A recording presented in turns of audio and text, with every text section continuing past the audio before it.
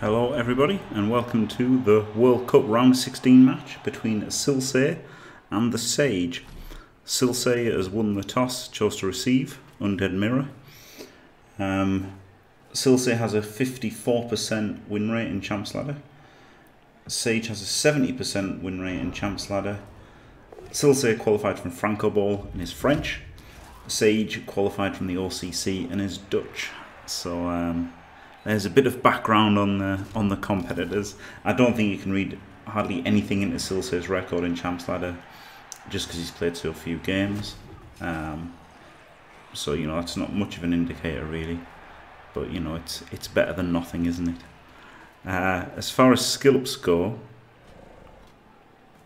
Silsei took the block on me last round. This round, I don't even know. He's taken the guard, maybe. Did he take an extra guard? Yeah, he took the extra guard on the mummy, thinking that the mummy fighting is going to be key, because Sage has a strange zombie team. Again, I've never stopped banging on this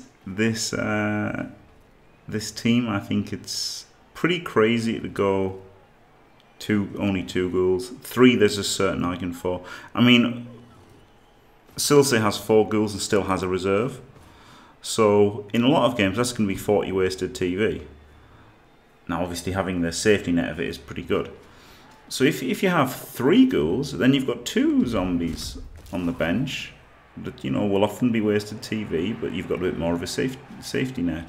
Sage has 3 reserves, which I think is 1 more than you're probably ever going to need. You know, it's really is a lot of players. That's a lot of TV sitting on the bench, not getting used on a particular drive. And the payoff is you have a slower team on the pitch. I don't like it. I did, however, like how Sage is keeping his mummies protected so far. Yeah, so I did predict Sage to win this one just based on I haven't seen much of Silsei. You know, I've only seen him play 2 games. He hasn't got an astonishing win rate or anything. You know, Sage has done pretty decent in Champs Ladder and decent in the private leagues that he's been in. And just, you know, I kind of know Sage's level more or less, whereas I don't know Silsei's level. So I would have thought. So that's why I backed Sage. But I do think his team is... it's a lot worse, and you know it's still not terrible. That's the thing, you know. Although I haven't mocked his team build. I've criticised it because it's just trusting to luck. It's just herp derp. I'll blitz your mummy with my mummy, and let's see what happens. There's no skill involved in it. You know, he's taken basically a team, which Undead with 4 ghouls can move around and do things. He's taken a team that can do things and taken out their ability to do things and just turned it into dice of if he fouls you and makes some removals, it's good, and if he makes removal, like, it's just really weird. What I would expect would be a good strategy for somebody who wasn't very good, but for Sage, I think it was a really bad mistake from him. But you know, he's in the last 16, so he's got lucky enough to win his first game against all odds. And then in his second game, he just did basically win by outplaying his opponent, despite the handicap of his team. And he's going to be trying to do the same to this game as well, I think. Again, you know, he had his mummies together here; they're pretty protected. Silsei just had to blitz a zombie with his mummy, so you know. Obviously, I kind of glossed over that huge KO there from Sage. Turn 2, taking out a mummy. Gives him a massive, massive advantage this drive. Now, this is really where Sage has kind of got to earn his keep here, hasn't he? And he's got to push this advantage and translate it into a win on the drive. Kaz back there, it's only a zombie. Regens, so... it is 10 versus 10, so it's, you know, although it's a crap player, a zombie, it does, you know, make things a little bit more even, doesn't it? And he's still probably got more TV on the pitch, just the fact he's got these 2 extra goals. No, he doesn't. How much is the mummy that he lost? 140. So that's 100. So he's 40 TV down on the pitch. But he was up a lot before then. Having these 2 extra goals, I just don't know. It's really weird. Really weird. You know, really weird. He does get a mighty blow hit. Terrible reroll in my opinion. Just because the knockdown doesn't achieve anything positionally. The only thing you could get from that reroll is a Kaz. So that was literally spending a reroll for a 75% knockdown, and then basically 50-50 to break armor and 50-50 to remove them after that. So that was really re-rolling for a removal. He still managed to get in the way quite a lot, and this is still looking really bad for Silsei. You know, don't get me wrong, it's still looking really bad for Silsei, but I think that was a incredibly poor re-roll there. And I think Silsei is kind of doing the wrong thing here, in that he's just maximising blocks, and this to me says that you're just going to get, you know, overwhelmed in a couple of turns' time. I wouldn't have even hated going for a bit of a... Could he even get a potato? Some kind of cage up this side, as much as he could, or at least here or something. Try to do something. I think trying to force the play, as bad as it was, you know, he just seems in a really bad spot right now. I don't know how he's going to recover from it.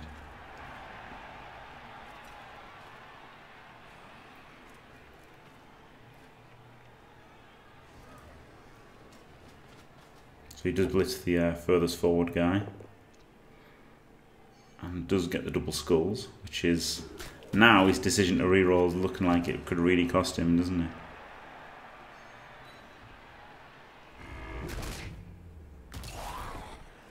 Gets a cheeky AV break.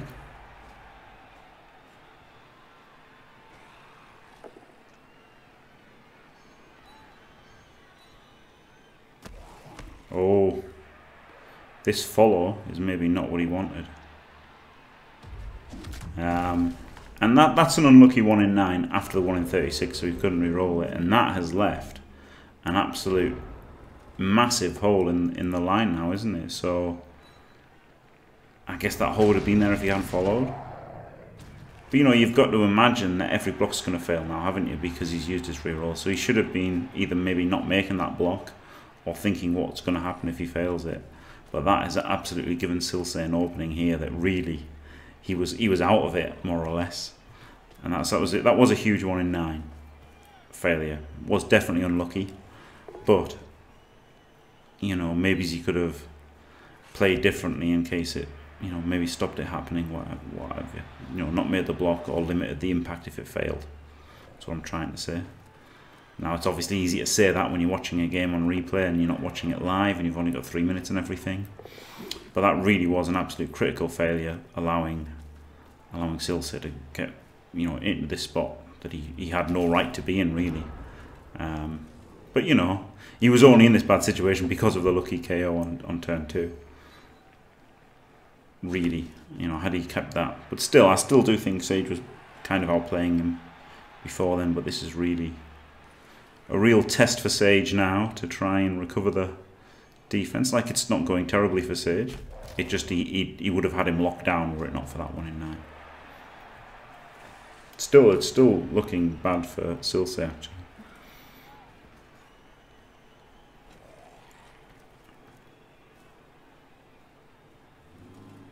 Double GFI here or something.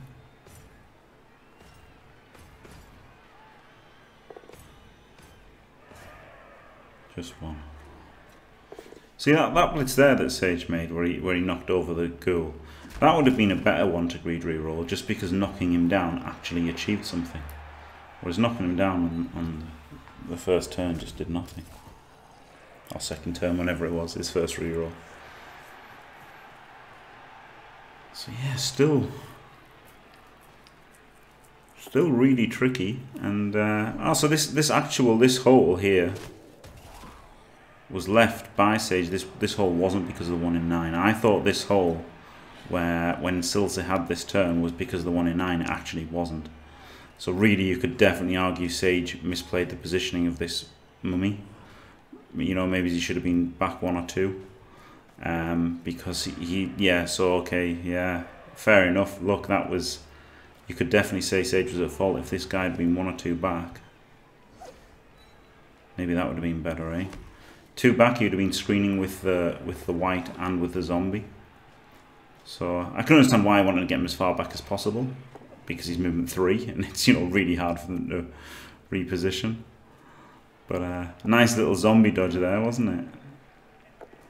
And double GFI. I think I would have just single GFI to tag, but the double GFI, he's got 3 rerolls, so why not go for extra rolls? You know, you can't begrudge him going for the extra rolls there. But that was a great example there of why having 4 ghouls is good, isn't it? Because he was able to switch sides, break out. Very good turn from Silsei.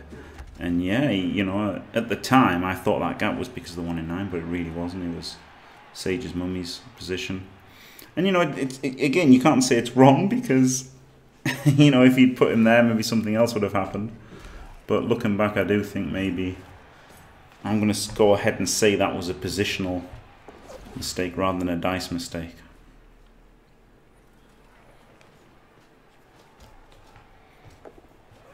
And as with every Sage match, a team building mistake, because you know, 4 ghouls is good. They're movement 7 with dodge. They're incredible players.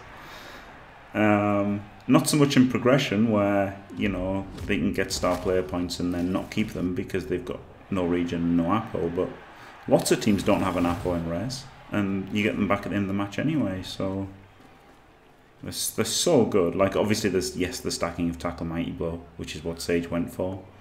But here, I think I would have just scored, because this is a lot of rolls to make it safe, and although they're all like 3+ with dodge or a 2+ blitz, I mean, he could have even just blitzed with the ghoul then, it would have been 1 in 9 instead of 1 in 6. There were a lot of rolls that he had to make here, you know, even though they're 1 in 9s, all of them. Because you know, if he fails there, it's not the end of the world. Like he had the basics done, but. Yeah, and really, I think this was a really, really risky turn. But that doesn't make it bad, does it? That just makes it high risk, high reward. You know, he had the reroll there. He might as well make that block, because he only gets punished 1 in 9 times. As it is, he gets ultimate reward with a 1 dice power into Kaz. That's pretty unbelievable. And now he has made a lot of removals himself, and now you can't really blame Sage for conceding a touchdown. However, he's got a chance here. 1, 2, 3, 4, 5, 6, 7 GFI uphill. This is about a 1 in 6 chance to surf the ball carrier here, and Sage does not go for it. He just goes for the my mummy will hit your mummy play. But yeah, I think that would have been a pretty good time to go for the surf there. I think he absolutely, I mean, okay, he's only got 2 ghouls, he doesn't want to lose one if he fails, but come on, you can't be scared of taking AV rolls on your ghouls to stop a touchdown. I think he absolutely had to go for that, the cage dive there. Had to. That's what I think anyway. There was no zombie near to foul him as well, so it would have only been 1 AV roll on his ghoul. I like the 3 dice with block. And then don't even make, you know, he could have made it 2 dice, 2 dices or whatever. We just made the safe 3 dice block. Gets the touchdown, and he's looking pretty good.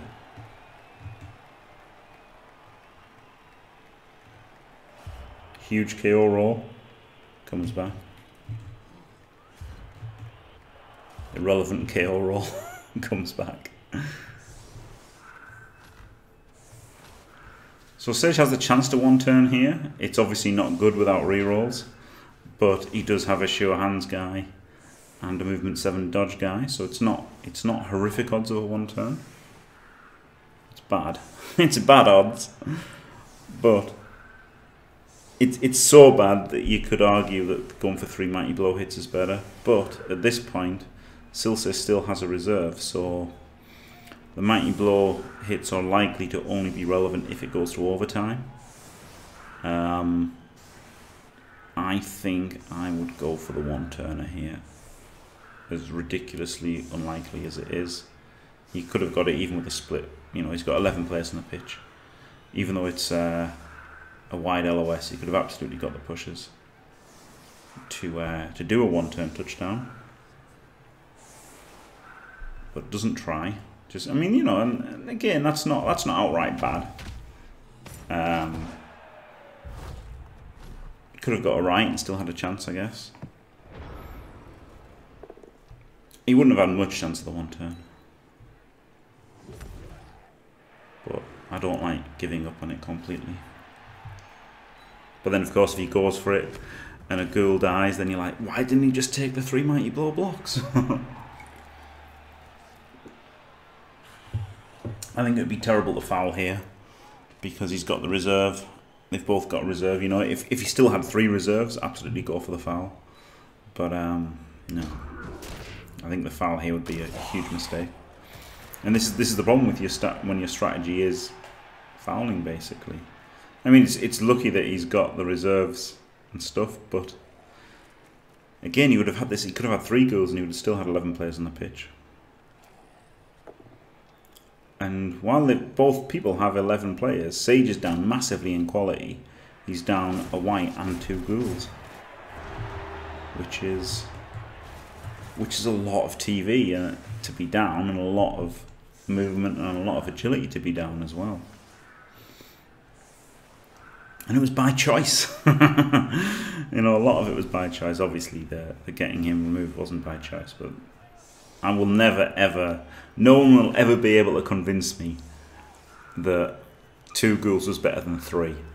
I can certainly see the merits of 3 ghouls over 4. You know, seeing as you can stack skills and everything. So normally, in normal NAF style, you have your 6 skills and you spread them around a bit. In this, the fact that you end up with you would end up with 9 skills if you got the final, but that's only if you get the final, right? So before then, this is still looking like a NAF team with 6 skills. There's no stacking on Silsei's team.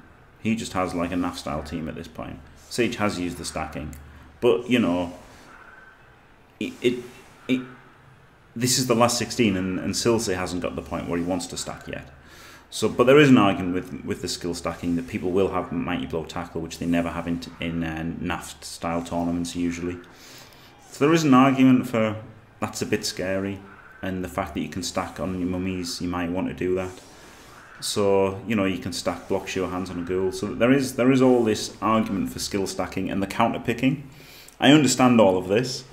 So I could absolutely see 3 ghouls, but 2 is horrific. And a big blitz. He's gone for the offset LOS.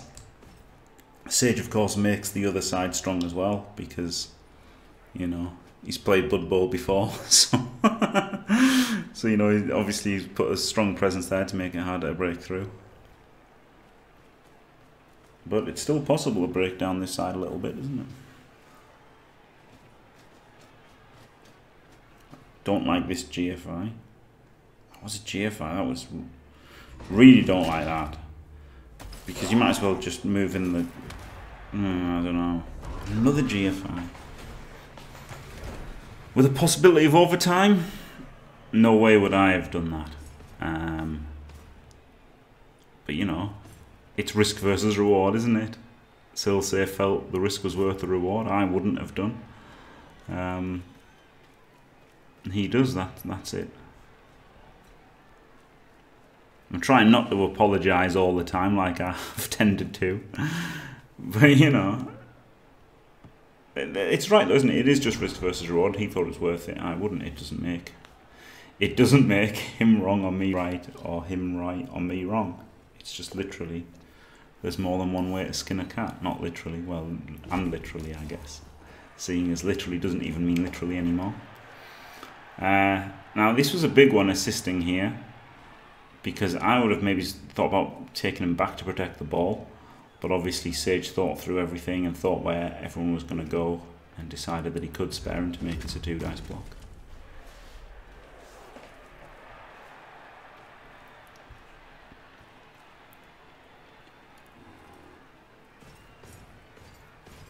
And this is an absolute huge... I think this is a mistake by Sage here. Not following. Because if he fails this pickup, he's got a tackle guy on the loose, which I don't like. Now, yes, there would be a 4+ dodge through if he had followed up. But who's going to make that? A skillless ghoul? So I think that should have absolutely been a follow. And I mean, that's exactly where you want your mummy on his tackle guy. You know, so he can't hit the mummy because he's 2 less strength in it. And so all he can do is dodge away without dodge. So yeah, I think that was a pretty big mistake by Sage. You know, that's what I think. He obviously saw some value. Well, I guess the cage was more protected by doing it that way. And the same way as that, you know, I wouldn't have thought a 1 dice was wrong there because it would have got this scale in a different place. You know, so that everything has different pros and cons. I don't like this by Silsei here because Silsei is 1-0 up and he's against a team with 3 agility 3 players. I wouldn't have committed crazily to the blitz like he did. Not crazily, that's a bad choice of words, but you know what I mean. I wouldn't have gone ham going after the ball like this. He's basically over pursued to the point of coming around the back. Chasing the ball down from behind is a bit extreme. And although yes, he still has as many, you know, as kind of positionals as Sage at this point, that has got his tackler stuck there, stunned, based by a zombie. And he's just got guys on the wrong side of the ball. I would have kept everyone in front of me and just gone for the 1-0 win here because I think it's very hard for Sage to score with this team. I think if you look at his games, the first game he made a ridiculous touchdown after his drive went to shred. His drive fell apart, and then he made a ridiculous series of rolls from both himself and his opponent to score. In the second round, I feel like both times Mr. Light basically made mistakes, making it easy for Sage to, or easier than it should have been for Sage to potato and score basically. And you know, desperate scores. All 3 touchdowns he scored have been desperate in this tournament so far. So I feel all you've got to do is with the movement advantage is just to screen out and you know, just not give him the option to break basically.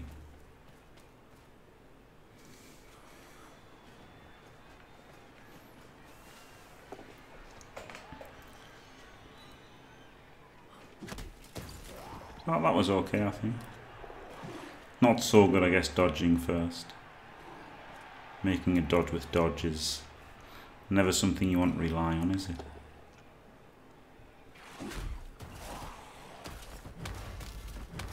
There was some kind of removal there, wasn't there, at some point? Oh yeah, there. And then, again, this is the thing why reserves aren't that good, because he can't come onto the pitch. Now Sage has taken these 3 removals, and this 14th guy can't even come on and affect the play, so he's just not getting value from it. The chance of him getting value from it is really only in overtime, which is, you know, not really very good, is it?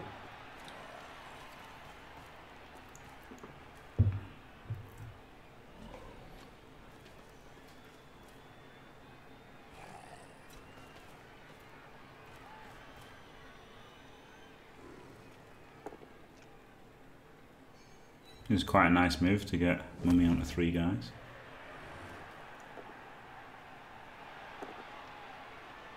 Rerolls that.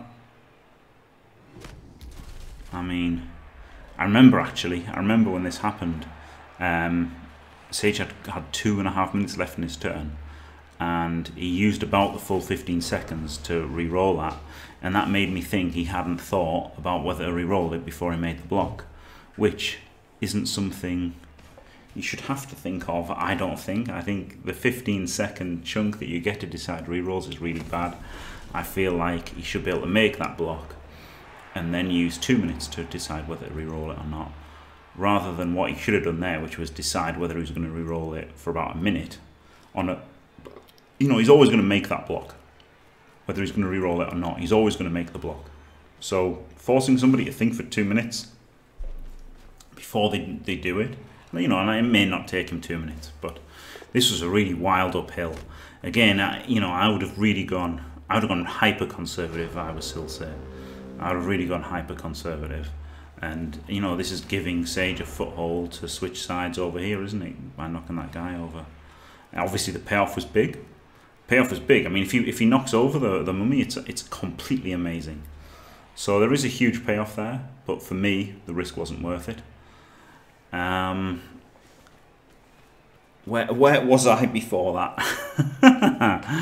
I don't know. Oh yeah, so that thing, you know. So let's say it takes, under optimal conditions, it takes Sage a minute to decide whether to use that reroll or not. He's got to then think for 9 minutes for every time he makes that block, you know, overall. And this was a similar one. I think he used about the full 15 seconds there as well. And, you know, it's tough when you're going to be making the blocks anyway, because you've really got to train yourself to think whether to re-roll it before you do it or not. And I think it is really bad that you have to do that. I do think it's something that I hope to be changed in Blood Bowl 3 if it ever comes out. I think 15 seconds for obviously on your opponent's turn for such as like sidestep and everything is absolutely great. Quite like this little chain to base the ball carrier, and obviously if he powered him, he would have got another good zombie in there, so it would have been a bit even trickier for Sage. Also notice that Silsei has a screen with his ghouls, so there's really no chance of a breakaway. Well, I say that there is a chance of breakaway. He hasn't continued the screen with the white there. I would have continued the screen with a white out here, so there was really nowhere Sage could go. I think maybe the play there from Sage was to switch the side, hand off to this guy in Potato, as far as he couldn't get anywhere. No, that was terrible. He couldn't get anywhere. He's got nobody with any movement, so really all he can do is just stay around the middle of the board doing nothing. Really. Just looking at these ghouls thinking, wow, I wish I had 3 movement 7 guys who could completely shut down any any escape I have planned.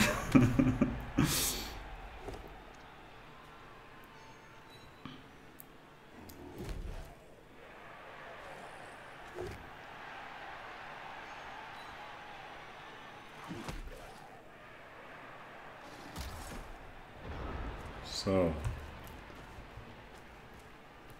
he has got, once again, he's got 3 players that can do anything.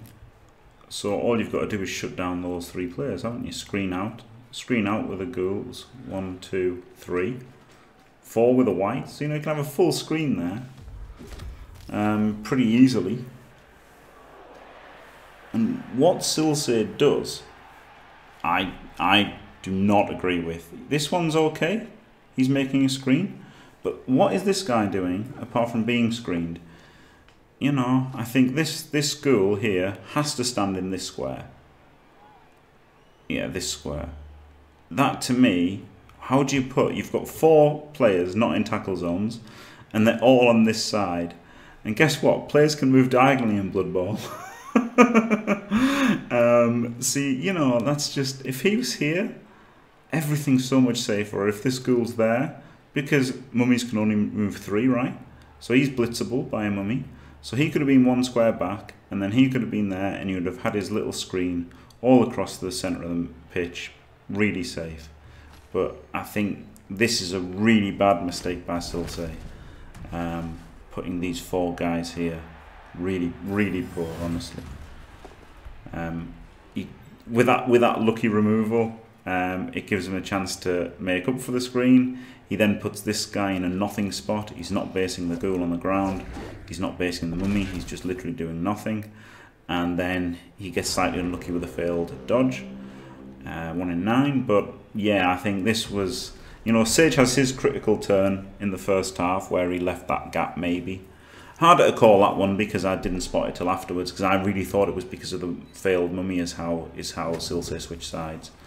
So yeah, so Sage basically let Silsei change sides in the first half, and now Silsei has let Sage get this potato play.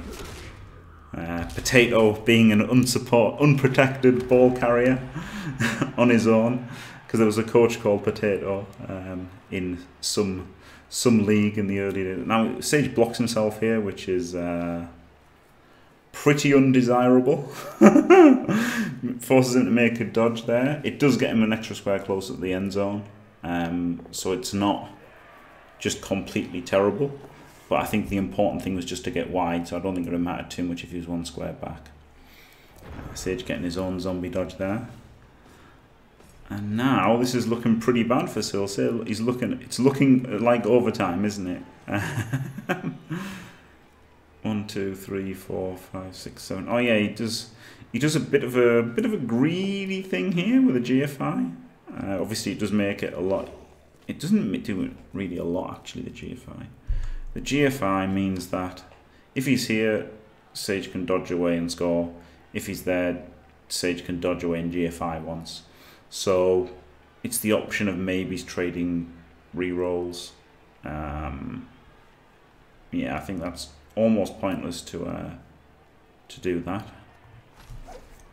And then he goes for the. And he also dodged with this guy. Now this dodge was quite good, so I skipped his second dodge while I was looking at that one.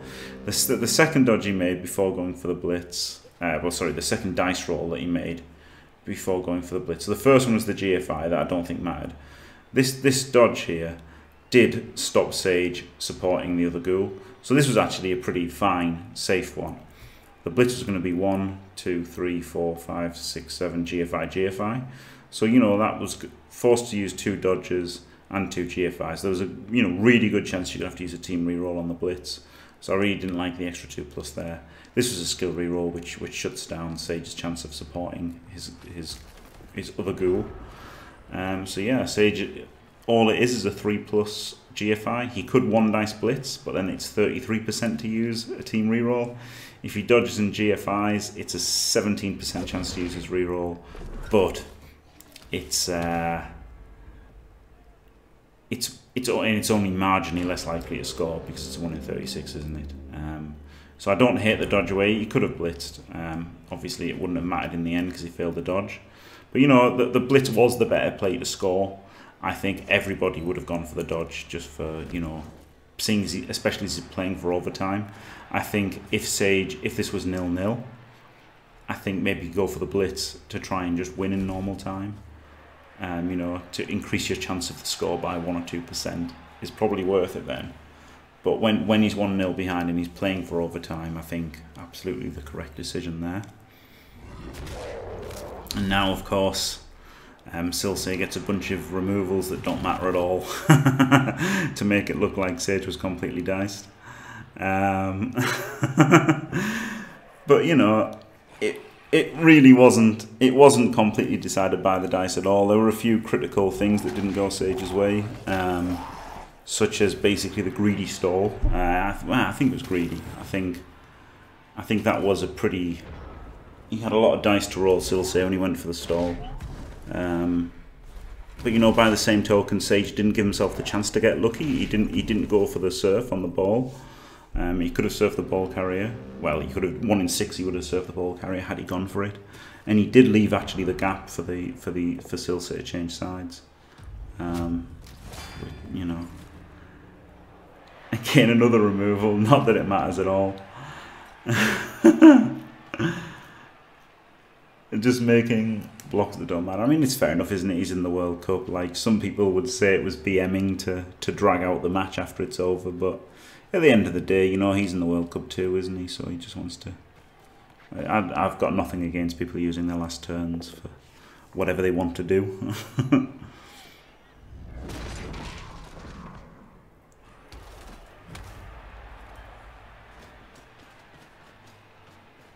But yeah, if Silsei had got these dice in the first half, it would have been a dicing. But as it happened, being all these guys down after it was already decided doesn't really make any difference. Goes for the foul, you know, why not? There's no reason not to. Foul doesn't achieve anything, but neither does the second touchdown. So,